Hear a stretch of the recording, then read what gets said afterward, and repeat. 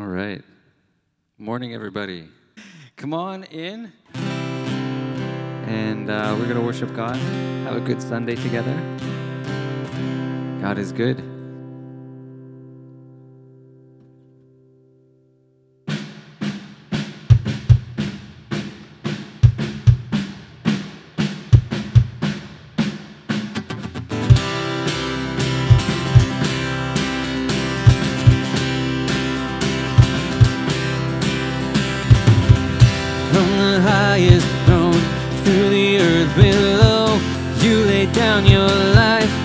The likes of us, great is the love of the Savior.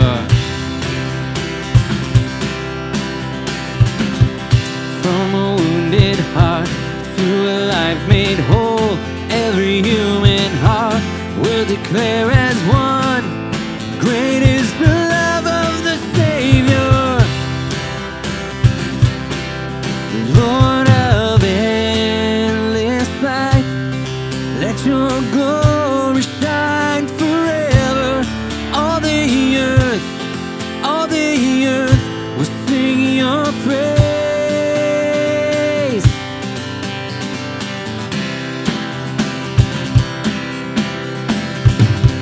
From the mountain heights to the valleys low, all created things given life to show. Jesus, we live for your glory. From the rising sun to the still of night, every waking moment for your delight. Jesus, we live for your glory. Lord of endless light, let your glory shine forever. All the earth will sing your praise. Hope of every heart, let your name be lifted higher. All our hearts will sing your praise. And God be exalted in everything. We live for your glory, live for your glory. Let's sing that together. Oh, and God be exalted in everything. We live for your glory, live for your glory. Oh, and God be exalted in everything. We live for your glory, live for your glory. Lord of endless light, let your glory shine forever. All the earth will sing your praise. Hope of every heart, let your name be lifted higher. All our hearts will sing your praise. And God be exalted in everything. We live for your glory, live for your glory. Oh, and God be exalted in everything. We live for your glory, live for your glory.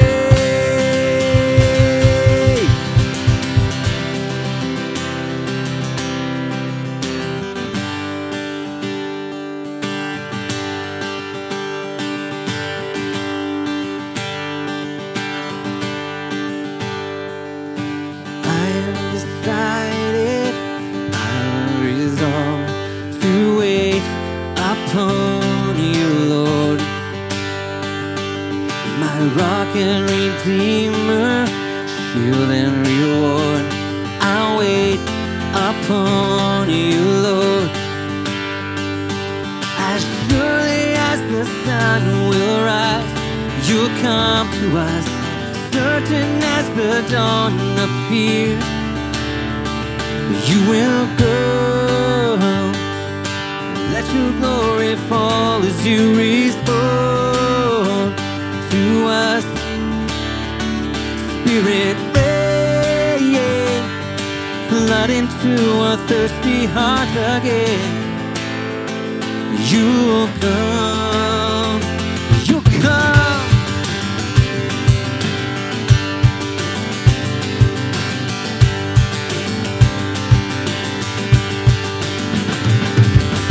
We are not shaken, we are not moved, we wait upon you, Lord. Our mighty deliverer, triumphant truth, we wait upon you, Lord. As surely as the sun will rise, you'll come to us, certain as your word endures. Yeah, you will come. Oh, let your glory fall as you respond to us. Spirit rain, flood into our thirsty hearts again. You'll come, you'll come.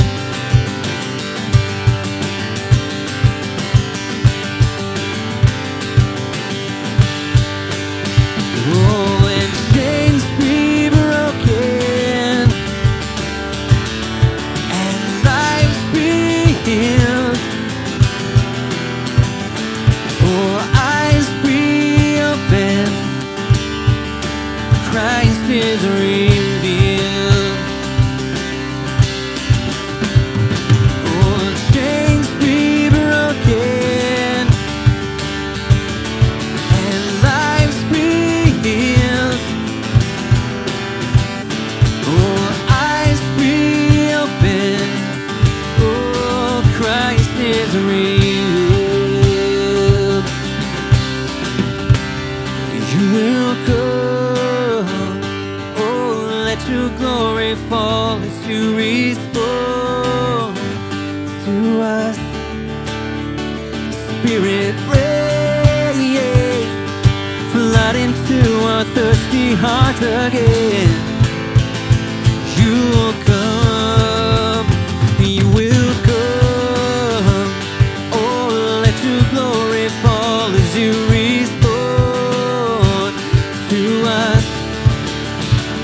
Spirit rain, flood into our thirsty heart again. You'll come, you'll come, you'll come.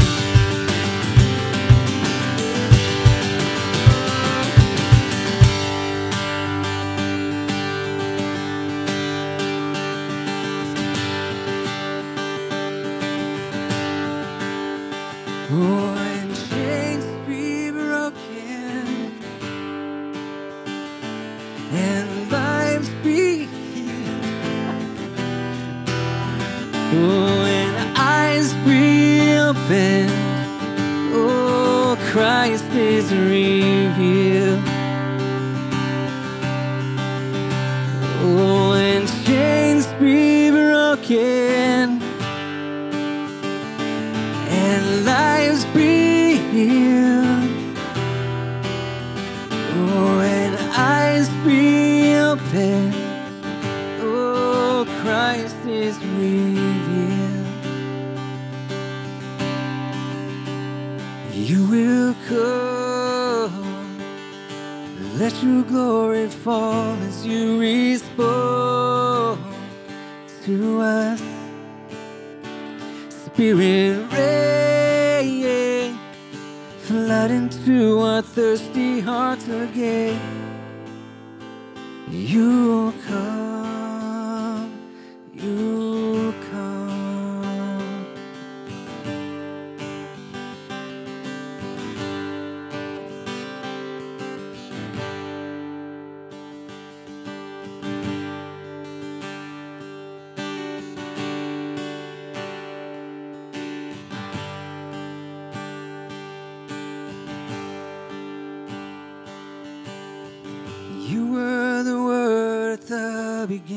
holy, one with God the Lord Most High. Your hidden glory in creation is now revealed, and you are Christ. What a beautiful name it is. What a beautiful name it is. The name of Jesus Christ, my King. What a beautiful name it is. Nothing compares to this. What a beautiful name it is. The name of Jesus. What a beautiful name it is.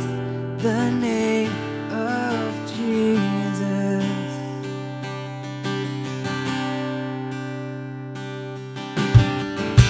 You didn't want heaven without us, so Jesus, you brought heaven down.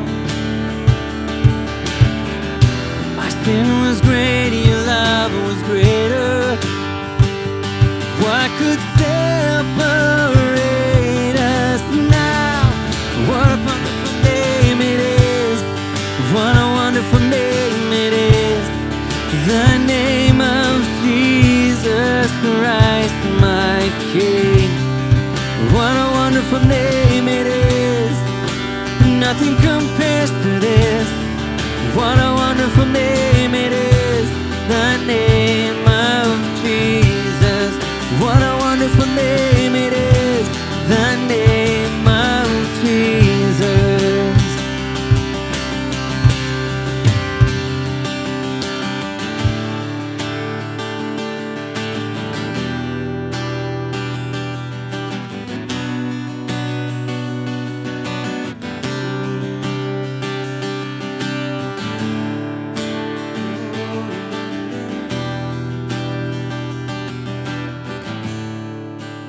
Death could not hold you.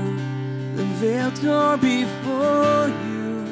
You silenced the boast of sin and grave. The heavens are roaring the praise of your glory. For you are raised to life again. And you have no rival. You have no equal, now and forever, God, you reign.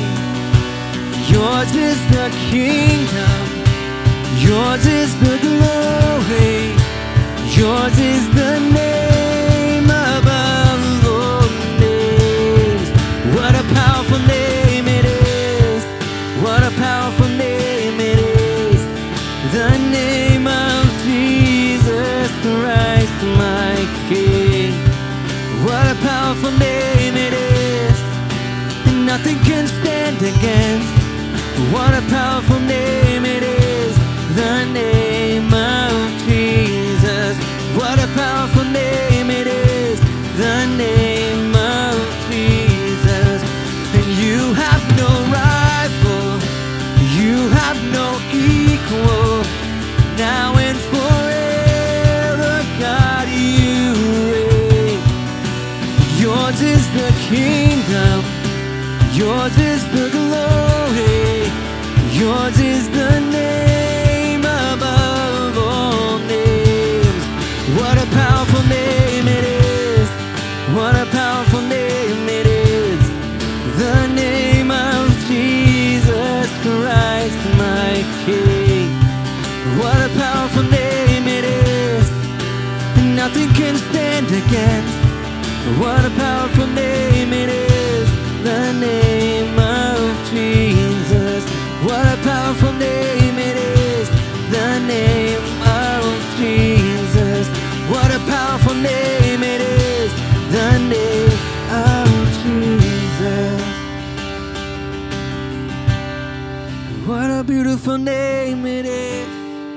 What a beautiful name it is, the name of Jesus Christ, my King.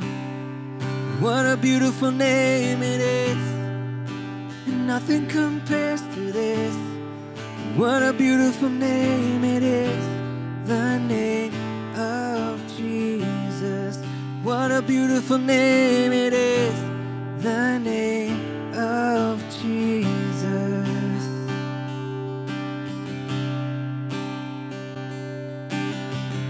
Thank you, Lord. What can we say, Lord? That your name is higher than anything, Lord. And we thank you that we can call on your name. We can be called by your name. We worship you this morning. Thank you, Lord, for this day, Lord, to acknowledge your greatness. We thank you for that, Lord. In Jesus' name, amen. Turn around and say hi to somebody. Hello, welcome. Good to see the Harms family back with us, feeling better and stronger. So good to see us. Missed you lots. And the rest of you, you're looking good.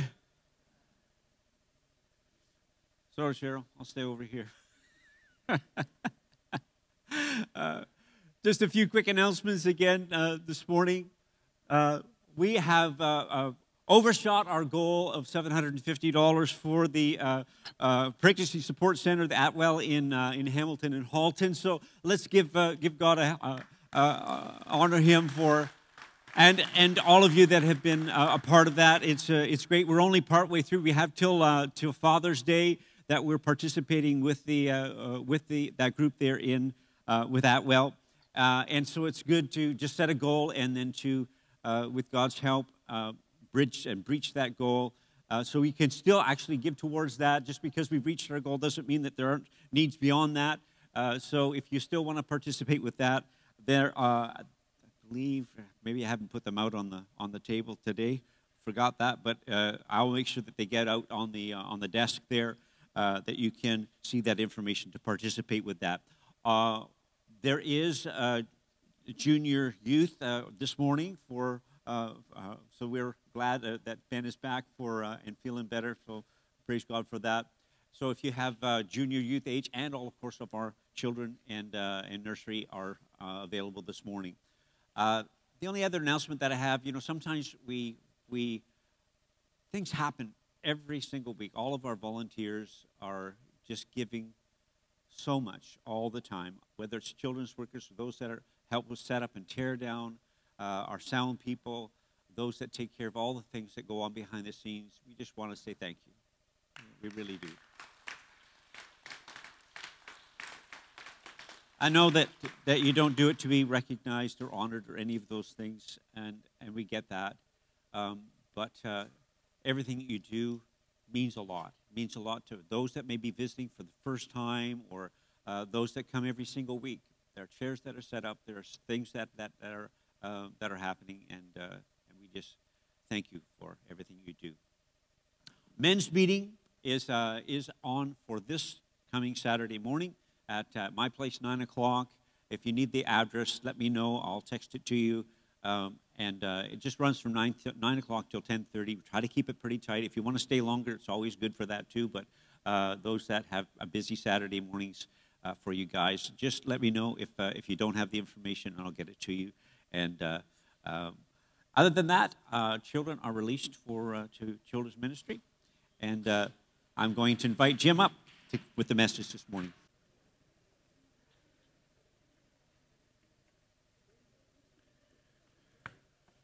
Good morning. Hey, what a great day. What a great time of worship together.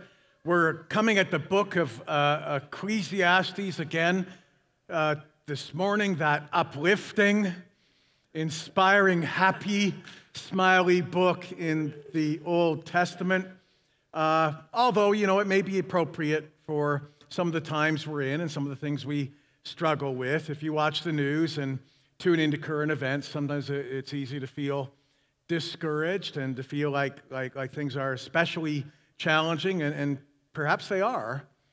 Many have become like the drunk who was lying passed out on the barroom floor, and he began to stir, and as he began to come around, a practical joker came up to him and smeared a little Limburger cheese on his upper lip. And as the man came around, he finally got up and he walked outside the tavern.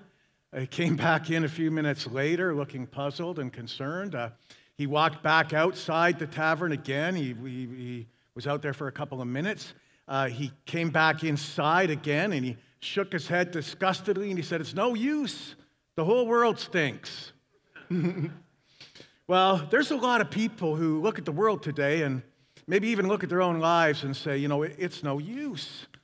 The whole thing's a mess. The whole world stinks. And we're going to raise some questions today, and we're going to re-engage some of these things again, not next Sunday, but questions that deal with the issues of unfairness.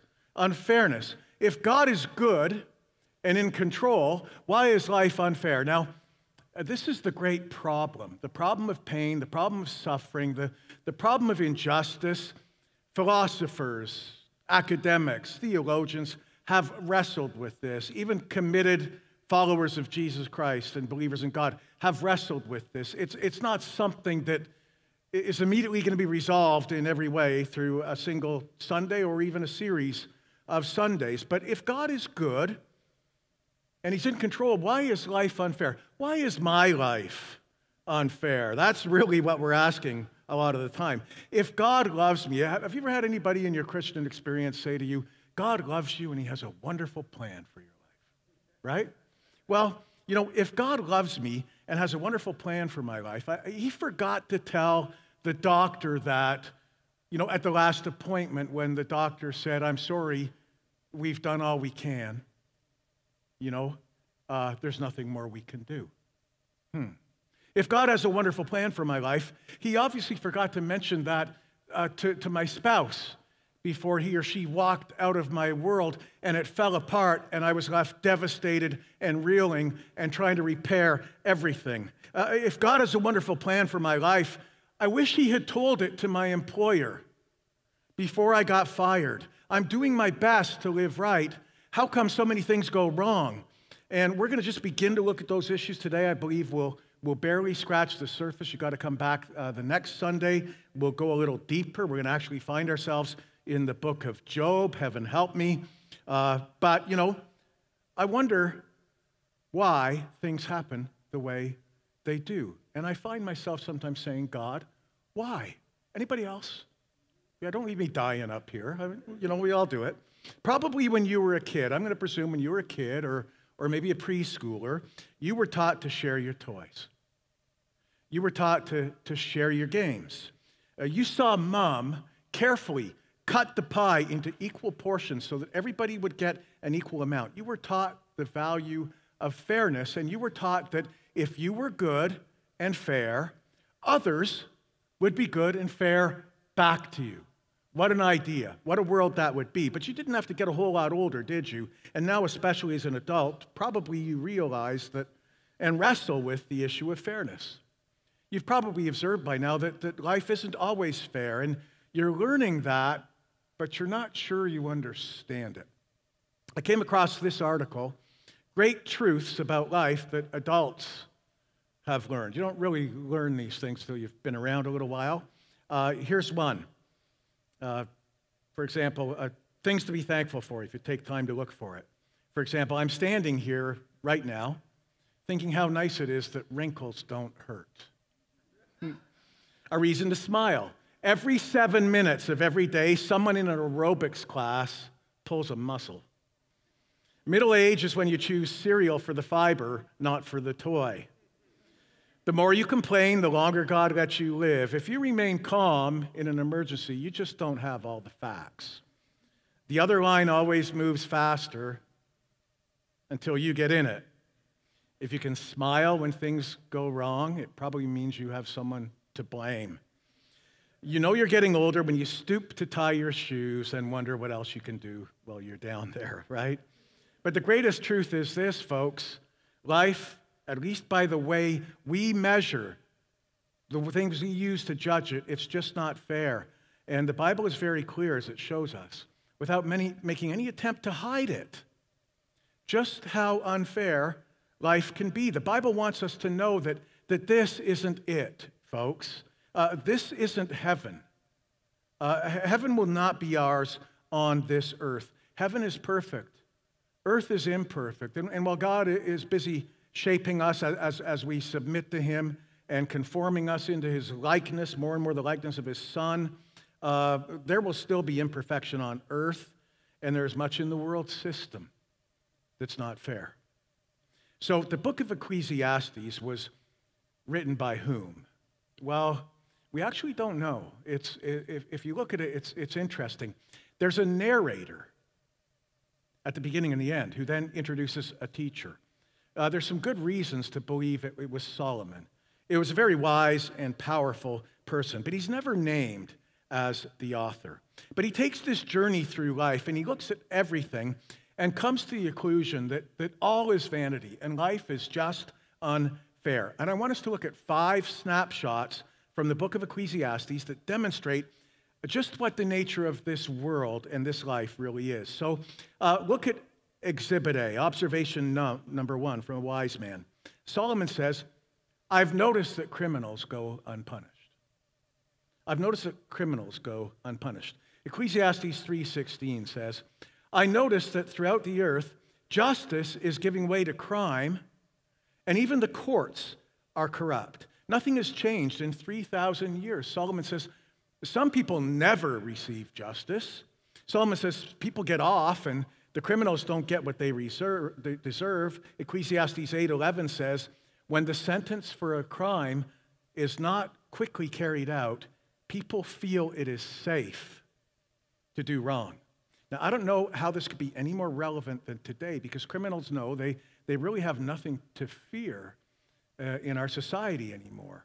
And you see some of the things that happen in stores and shoplifting and the refusal of law enforcement to do anything about it in many cases, or just other kinds of crimes go unpunished, criminals go unpunished. It's a pretty safe bet to say that if you commit a crime in the first place, it's very unlikely that you will go to jail for it, especially if you're somebody with wealth and status, because given enough time, given enough appeals, given enough money, all you have to do is have the right attorney. They'll find some technicality to get you off the hook, some loophole that allows you to plead guilty to a lesser charge. Not only that, it could be years before your trial even goes to court. Not only that, you can then sell your story, for a book deal, or market yourself in some way, profiting off a heinous crime. You may not remember the name, you're not some of you as old as me, but a Canadian serial killer, it was quite a controversy,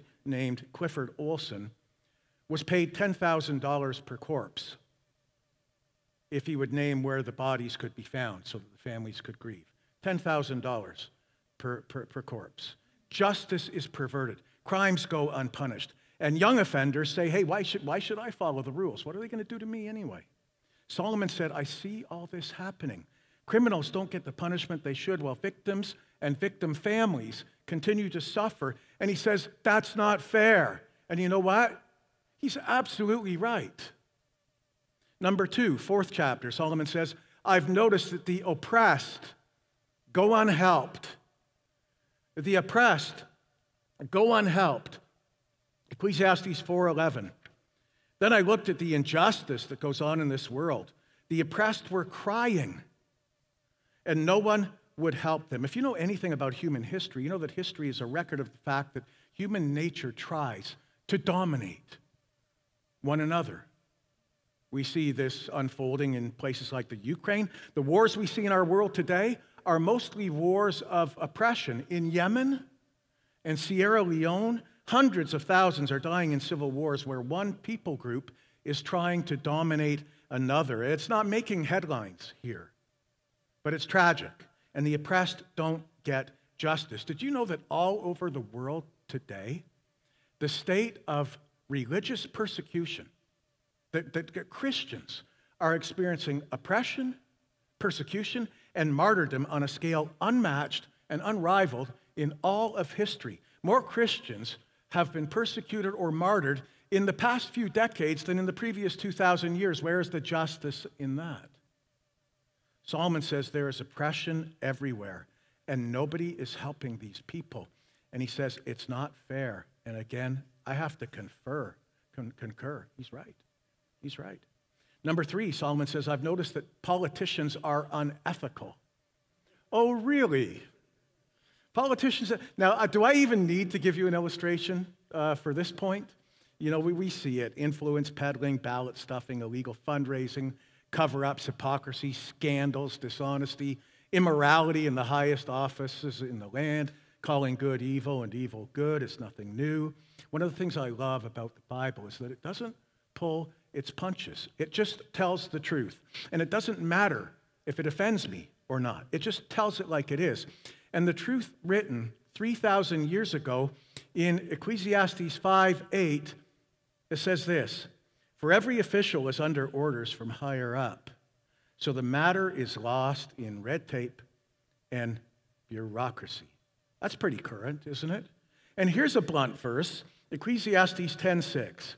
Here is all injustice. Stupid people are given positions of authority. I want to read that to you again because it's fun to say. Stupid people are given positions of authority. Have you ever felt that way when you look around?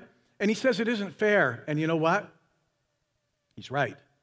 Number 4, I've noticed that good people go unrewarded. Good people go unrewarded. It says sometimes, Ecclesiastes 8:14, sometimes righteous people suffer for what the wicked do, and wicked people get what the righteous deserve. This is all very vexing and troublesome. There's a word we need to bring back: vexing. This is all very vexing and troublesome. I think I'm just becoming a grumpy old man because I feel vexed frequently. But, you know, he's talking about why is it that good things happen to bad people and bad things happen to good people. Just doesn't seem right, does it? Doesn't it bother you that some unscrupulous people win while righteous people struggle? Doesn't it seem upsetting that some unscrupulous corporations succeed while corporations that try to maintain good standards, ethical conduct, go bankrupt? Does it ever bother you that the unethical salesperson often gets the deal signed and gets the job done when the honest salesman who has ethics doesn't get the deal? Doesn't it bother you that sometimes dishonest people get promoted while honest people get overlooked? Does it ever bother you that people like drug lords and mafia bosses and porno kings and useless social media influencers live in luxury while honest people sometimes can hardly make a living? Solomon says, that's not fair. And he's 4 for 5, man. He's right again. Number 5, he says, I've noticed that capable people aren't always successful. And the good guys don't always win. You know, sometimes nice guys do finish last, at least by the way the world measures success. Ecclesiastes 9:11 says this: I realized another thing, that in this world, fast runners do not always win the races, and the brave don't always win the battles. Wise men don't always earn a living. Intelligent men don't always get rich, and capable men don't always rise to high positions. So notice what Solomon says in this one verse. He said that the fastest runners, or the athlete that prepares the most, that doesn't always win the race. Isn't it ironic that there are those who will train for 2 or 3 or 4 years or all their life for an Olympic event, and on the very day that they're to compete, they come down with the flu or they pull a hamstring? In the 2000 Olympics, a whole team missed a race simply because the Olympic bus, the transportation provided, got to the event 2 minutes late. Is that fair? After all they put into it, all the training, the travel, the sacrifice, and they miss it through some fluke thing, or the steroid-taking athlete, or the one who's most able to avoid screening for illegal enhancement drugs wins, and the honest one loses. Then he says, wise men don't always earn a living. That's pretty obvious. We all know bright, educated, hardworking people who hardly get by, and yet we know about these do-nothing playboy bums who inherit millions, and they're not even grateful for it. Solomon says that's not fair, and he's right. In our society, the biggest salaries don't always go to the smartest people or the hardest workers or the most ethical. In our culture, we pay athletes hundreds of millions of dollars. We pay guys who dribble balls and put them through little hoops 1,000 times more than we pay the teachers who train our kids or the social workers who help the poor on our streets.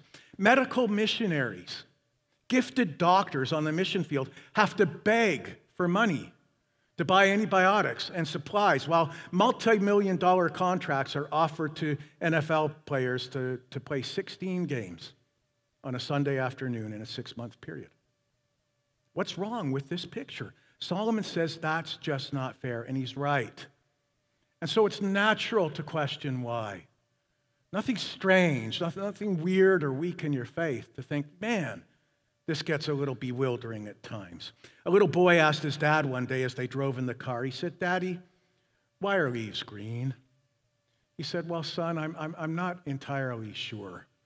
He said, "Well, Daddy, how was the moon able to stay suspended in space?" And his dad said, "Well, I really don't know the exact answer to that question either." He said, "Well, Daddy, how is it the bats can fly and find their way around when they're not even able to see?" And his dad said, "Well, I'm not sure on that one either." And his son said, "Daddy, do you mind if I ask these questions?" His dad said, "Of course not, son.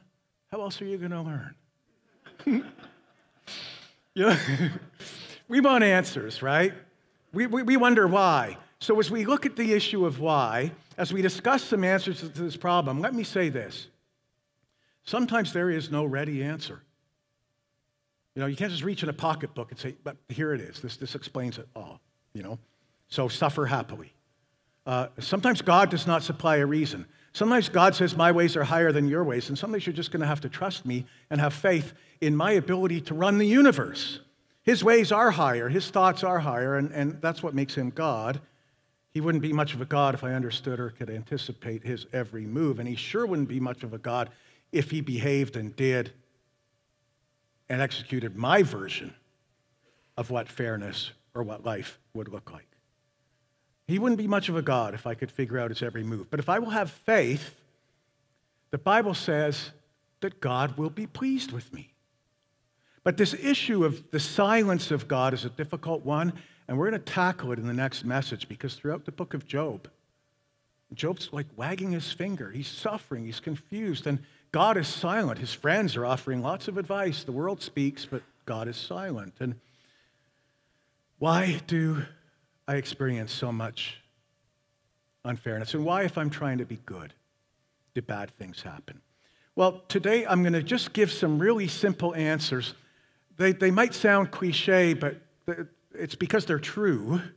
They're true. I'm not trying to trivialize anything, though. So let's look at some difficult answers and some problems. Here's the problem. The world has been corrupted by sin. And hear me carefully here. The problem is a lot worse than we think. It's way worse than we think. You know, we tend to just so poo-poo our sins like it's no big deal when I do it. You know, we don't even, I think it was W.C. Fields who used to talk about his little peccadillos. You know, peccadillos is just, in case it's not used much anymore, it's just a fancy word for sin. Indiscretions. Oh, you know, I slipped. Man, the corruption that has entered the world, it's dark, it's sinister, it's evil, it's at war with good, and it's worse than you think. And we have to own that before we understand anything that we're going to talk about, and before we can even begin to grasp what it is that God has delivered us from and is inviting us into for all of eternity. When Adam and Eve disobeyed God, when they were so deceived to think that they could be like God, that they could be gods, a corruption was loosed upon the world that has been and is devastating. And it's a lot worse than we think. And every time we choose, you know, our little peccadillos, every time we choose to disobey God, we open a portal for more sins of corrupting power to contaminate the minds of men, to hurt and harm others, and produce a harvest of hell. I'm reading a book. For those of you who like fantasy, you might enjoy this book. The author's last name is going blank on me. I'm not through it yet, so this is a reserved recommendation, but it's done in the form of, it's fantasy. It's like a Narnia or Lord of the Rings or something like that.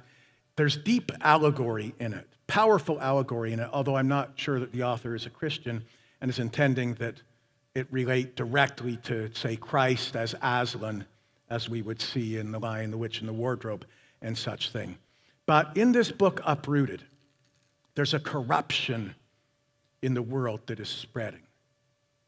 You know that this story is told again and again and again and again and again and again and again in various forms, in all cultures, over all time, in every place in the world, in some form. And creatures touched by the corruption go mad. They become true beasts, and they will spread the madness. They spread the corruption, a madness that leads to a horrible death unless they are destroyed by fire. Sometimes the corruption grips men and women, and soon madness and terrifying, convulsing death consumes entire villages in this book. The corruption continues unabated until the infected are either destroyed or until it is held back, contained, limited, or restrained by a great force, a deep, deep magic. Sometimes a healer, a wizard, a priest, right, is able to summon some powers, prepare some elixir, some incantation to cleanse and restore an infected person if the corruption has not yet completely overtaken him. Is it true that this story runs through a lot of tales in our world? Okay. But sometimes the corruption's still there. You ever seen a movie like where some kind of horror movie where the priest, cleanses the house or, delivers the person of the demon possession? But then a few scenes later, you just see a little clue that something's still lurking, maybe a little glimmer in the eye, and that the corruption has only been delayed. Well, in the book Uprooted, most towns and villages have a protector so that when the corruption comes, corruption pushes out of the dark and tangled woods where it dwells. And sometimes the protector is usually able to freeze the onslaught in its tracks. But it's always there, lurking, waiting, ready to strike. Sin, sorrows, and thorns, far as the curse is found, far as the curse is found, far as the curse is found. Okay. The village in the book I'm reading is protected by someone or something called the dragon. He's a man, but this is how he is known and what he is called, the dragon. The villagers fear the dragon, but they need him. And so they're willing to pay him tribute and make terrible sacrifices because those sacrifices, those tributes, they're not as horrifying as the corruption that threatens and awaits all the time. So looking for a crack, always looking for a crack that it might slip through to consume the entire land. And so the villagers have seen the corruption. They've seen what it does to people, and they don't want it. And so the villagers they pay tribute. They make sacrifices. The villagers are visited in this story every 10 years by the dragon. They pay him tribute, and they make a terrible sacrifice. One of the village's daughters will go away with the dragon every 10 years. It's not immediately clear as you read the book what happens to them, but it's not as grim, dark, or vile as you might think. I'm beginning to put that together. But the dragon holds the corruption at bay. Now, we know this corruption. We do. We feel it. We sense it. Stories like Uprooted have been told for thousands of years. There's this terrifying corruption, a monster, something. Great magic is required to hold it back, to push it back. Sacrifices are made to appease the gods, and for a time the corruption is cleansed and restrained. For a time. C.S. Lewis does a fantastic job of portraying the corruption, a place where people are frozen, stone-like, in place, a world where it's always winter but never Christmas. And these allegories, these stories and tales, they're told in every culture throughout history for thousands of years, even ours. And you know why they're told? Some form of them? Because it's true. It's true. And it's deep. And the corruption is real. And it's a formidable enemy. And we know this deep down, right down to our very bones. If something is in every culture, if something is common to every human experience, that there's a corruption that mankind sees around him, or a corruption that he recognizes in himself, the experience of guilt is universal. When men recognize their own capacity for evil or the evil that's in the world, and then there has to be always some form of repentance, some form of magic, some kind of sacrifice, some atonement to take place to, if not be thoroughly cleansed, at least to appease, restrain, push back, withhold. So religions have their shamans and witch doctors and priests, and sacrifices are made to cleanse and be free of the corruption that always inevitably brings death, horrible death. The world has been corrupted by sin, and the problem is much worse than we think. It's not a little thing. Just say, well, I'm just going to shave it a little bit here, or I'm just going to cheat in this area, or, I'm going to break faith with someone who trusts me. I'm going to be disloyal to a friend. I'm just going to tell this little lie, and then we say, you know what, because after all, it's not like I murdered anyone. You've come closer to that than you realize. You've come closer to it than you know. And we live in a world where relationships are wrecked between husbands and wives, employers and employees, sons, daughters, and parents, nations, because of, just little things that unleash hell on earth. It's not a little thing. Here's the second aspect of this, and this is number 2. God is going to have the last word. God is going to have the last word. God is going to settle accounts one day. So back to Ecclesiastes. Ecclesiastes 3:17 says, in due season, God will judge everything man does, both good and bad. What this is saying is that the current state of unfairness in the world is not the end of the story, because the final chapter has still not been written, and a deliverer has come. The books have not been closed. God has not fully balanced the books yet, and I believe this, and folks, if I didn't, I would be in total despair this morning, because you see the news. You see how sick it's getting, and we seem powerless to change it or improve it or correct it. The problem's evident when I look in the mirror, even. And it would be a travesty, when we see the things, the injustices, it would be a travesty if somebody like Adolf Hitler, who always comes up because he's a much greater sinner than the rest of us, obviously. But, he who had over 6 million Jews killed in the ovens of Nazi Germany, it would be a travesty for him to get away without punishment. That's unthinkable. And so God says, I'm going to be a God of justice. Now, sometimes that doesn't comfort us very much. In the midst of our trouble, we say, well, okay, God, how about now? This would be a real good time for some of that justice, right? Why not intervene? Why not now? Why are you letting my life become more and more confused?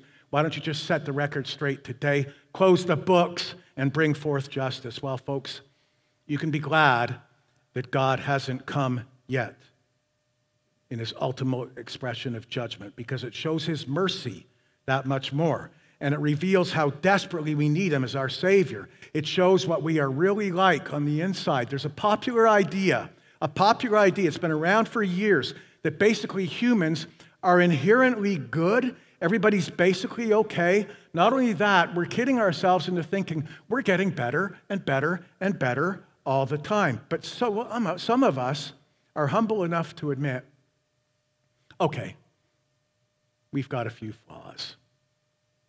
I'm not perfect. Come on, you can't expect. I've got some shortcomings, some weaknesses. We're just 15 degrees off course, and one of these days we'll get it right. Have you gotten it right yet? Over thousands and thousands of years, has mankind gotten it right? And we refuse to acknowledge the real problem, the great rebellion, the corrupting power of sin that touches all of us. And this is much worse than we think. And we're seeing the fruit of that in our world today. God is saying, if you don't want me in the picture, let's see what happens when you're God or when you follow other gods.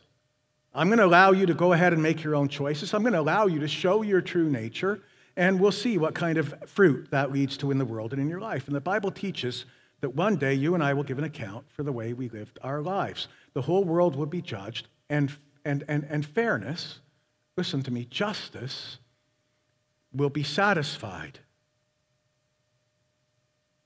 One day I'm going to stand before God. And gee, don't I like to question him, huh?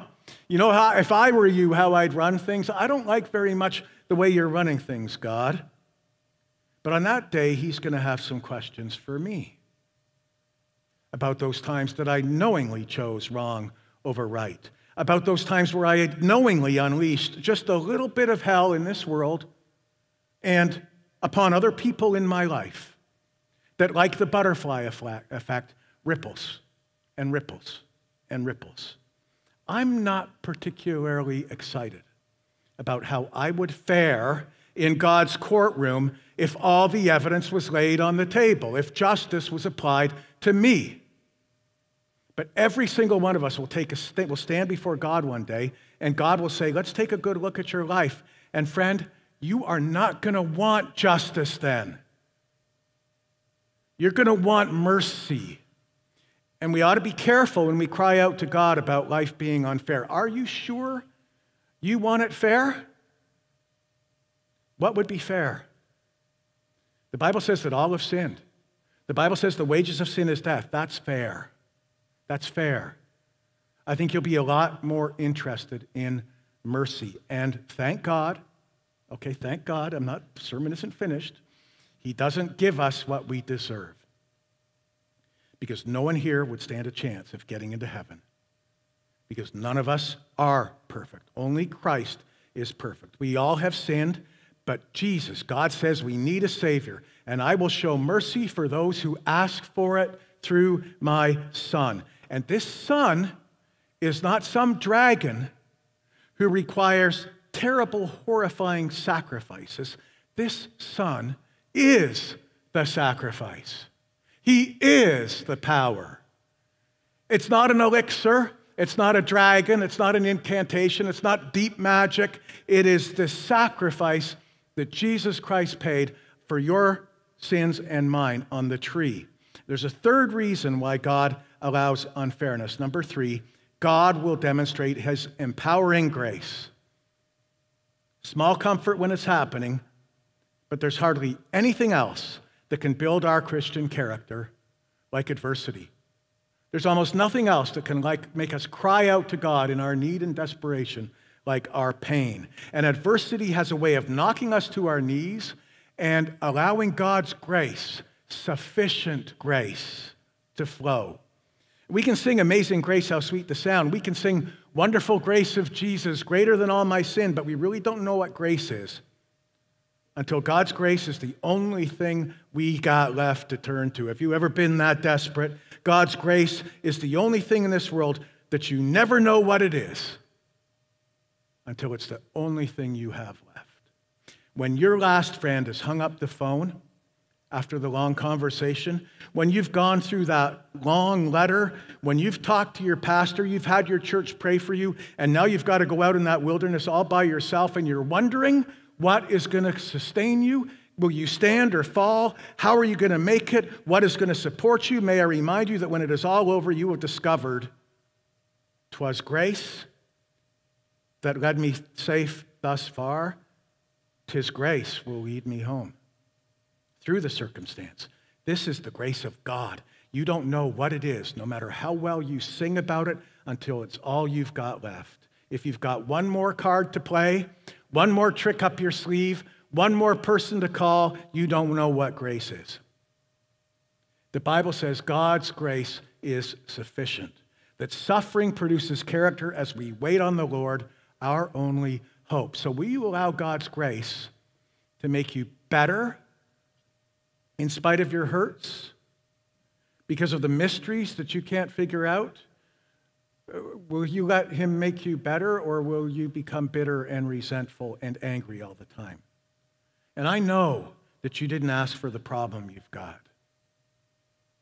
And you can say, Lord, why me? And that's a legitimate question. But does there not come a time when you need to choose to let God take you through the Gethsemane of today, the cross-bearing of today, so that you resurrect stronger and better? You say, why, God? Why me? I didn't ask for my marriage to blow apart or my spouse to walk out on me. I didn't ask for this illness. I didn't ask for this business associate of mine to rob me blind. I didn't intend to pour my life into my child, only to see that child become so ungrateful and so rebellious. I didn't ask for my best friend to stab me in the back. I didn't ask to have parents who mistreated me or now ignore me.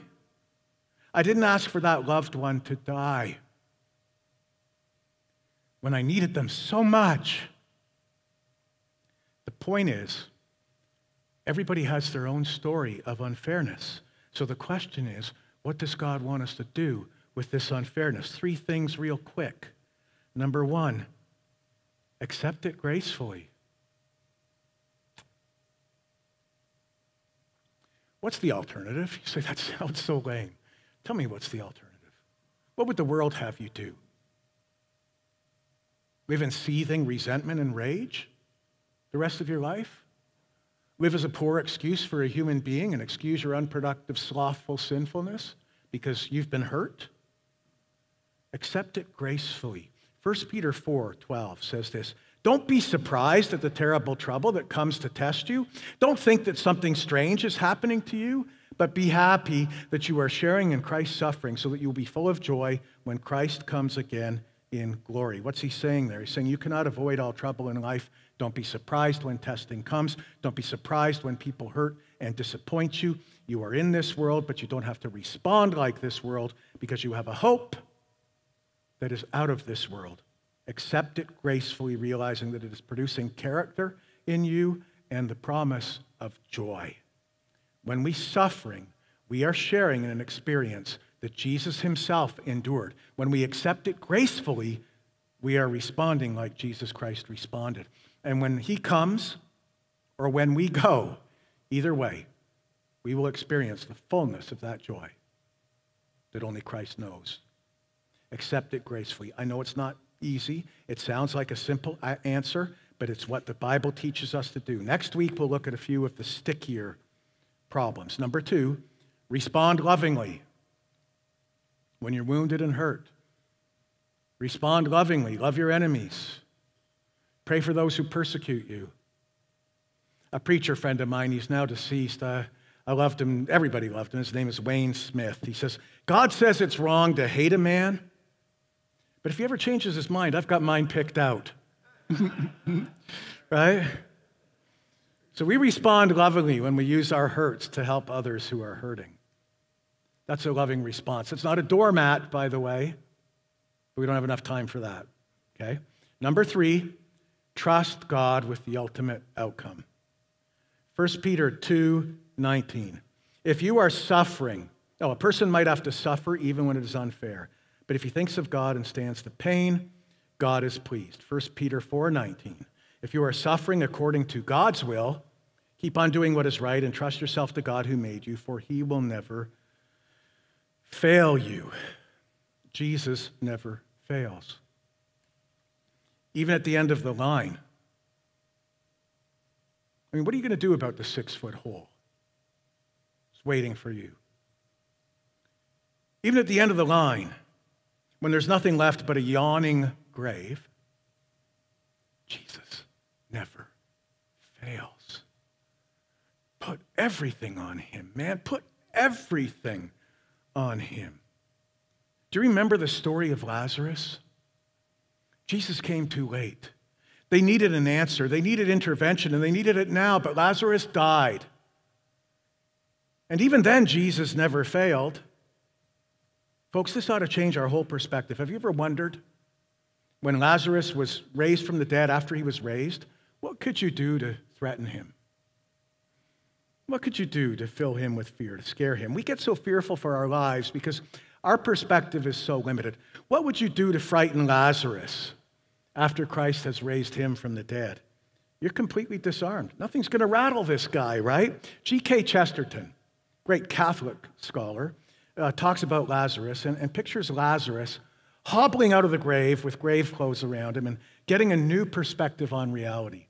So listen to the words that Chesterton puts in Lazarus' mouth.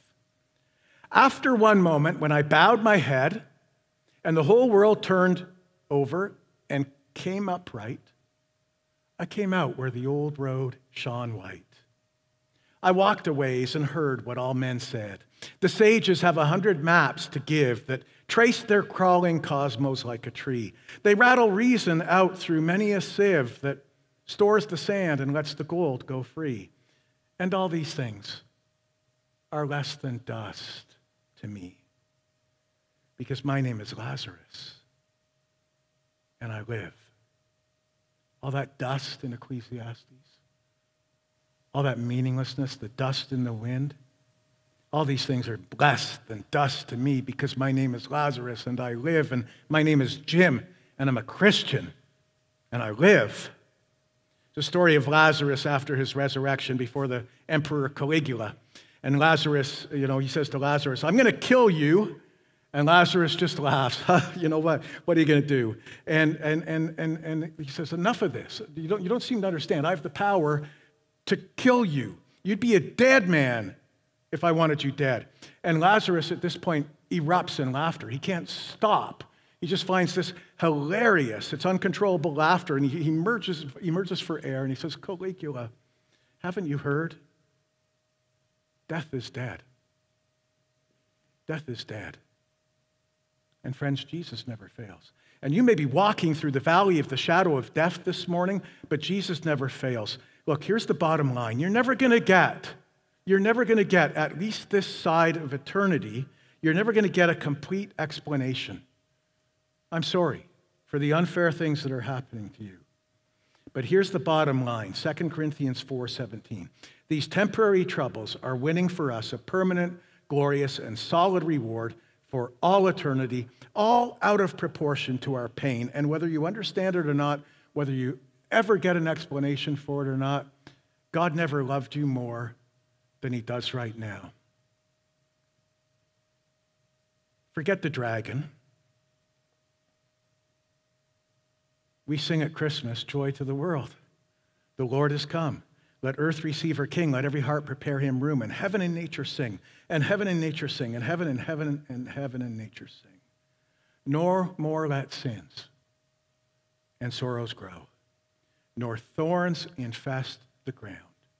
He comes to make his blessings flow, far as the curse is found.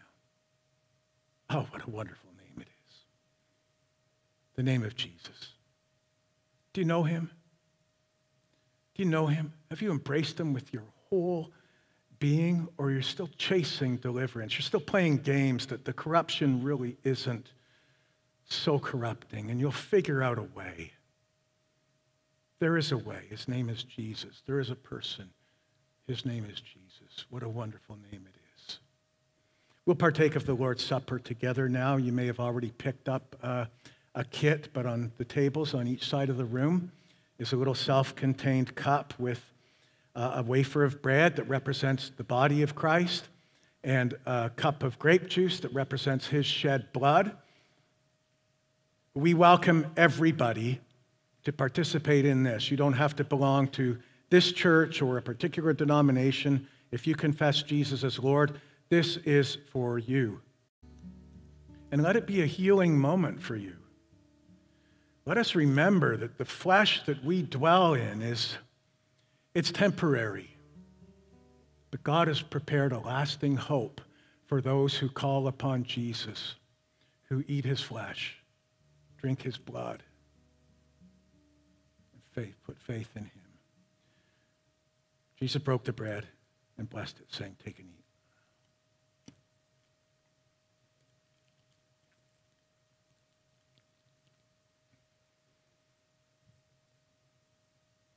Jesus said, no more sacrifices, at least not the vain ones that don't get anywhere, because this is my blood of the covenant, shed for you once for all time. Whenever you do this in my name.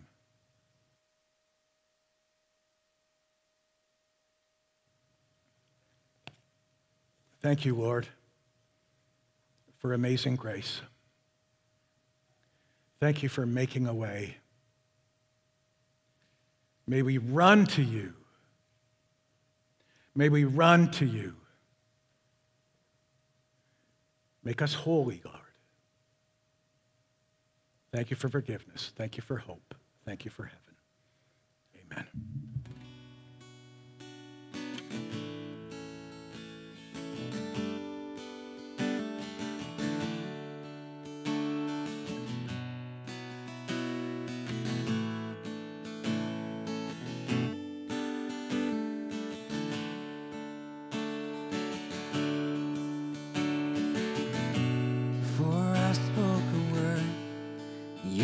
Singing over me. You've been so, so good to me.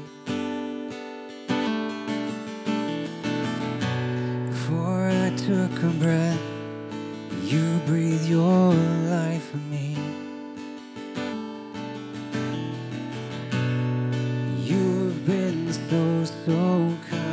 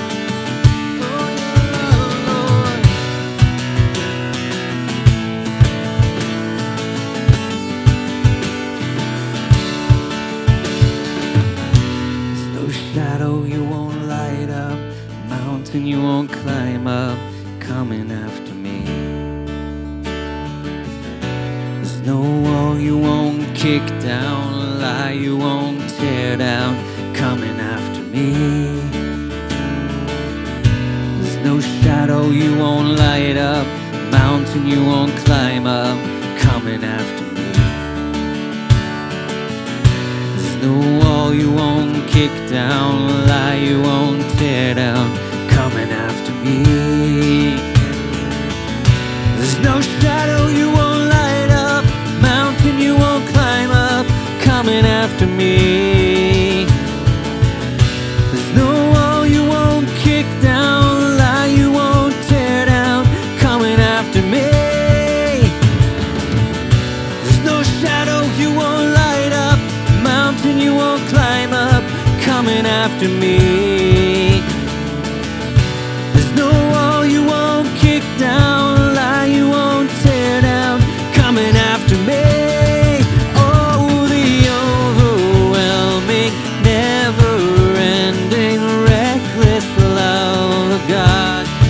Oh, it chases me down, fights till I'm found, leaves the 99, and I couldn't earn it, I don't deserve it, still you give yourself away. Oh, the overwhelming, never-ending, reckless love of God.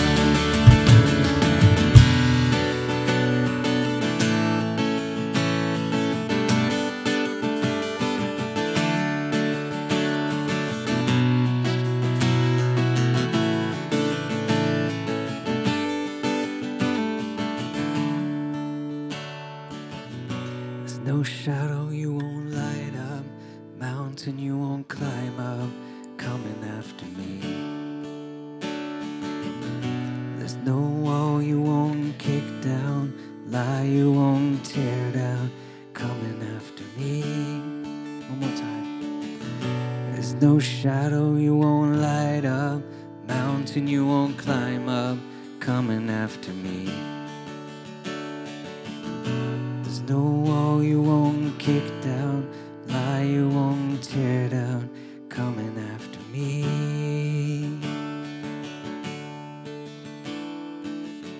Thank you, God, for loving us so much to send Jesus as our Savior. You're with us through everything, through the good, the bad. You never leave us. That's so amazing. You go with us today as we continue our day and as we head into another week. Challenge us and encourage us. Lift us up, God. And we give you praise in Jesus' name. Amen. Have a great Sunday.